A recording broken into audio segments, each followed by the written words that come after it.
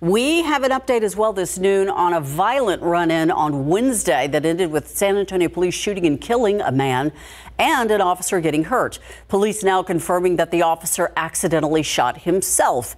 San Antonio police identifying him as Detective John Helle, a 10-year veteran of the force. Today, SAPD also identified the suspect shot and killed by police, 21-year-old Victor Fernandes.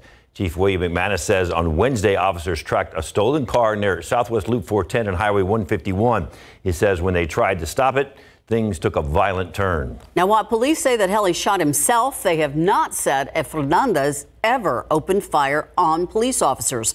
Police say the injured officer continues to recover in the hospital.